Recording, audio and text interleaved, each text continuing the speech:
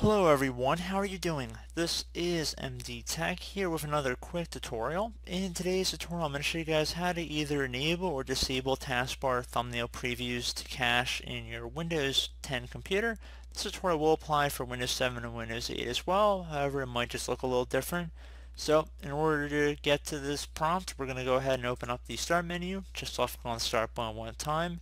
Type in performance. One of the best matches should come back with adjust the appearance and performance of Windows. We're going to go ahead and left click on that to open it up.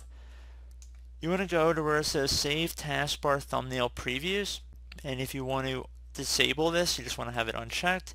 If you want to enable taskbar thumbnail previews, you want to check mark aside this box here. Left click on apply and OK to save the change, and that should be about it. So I do hope this brief tutorial was able to help you guys out, and as always thank you for watching, and I do look forward to catching you all in the next tutorial. Goodbye.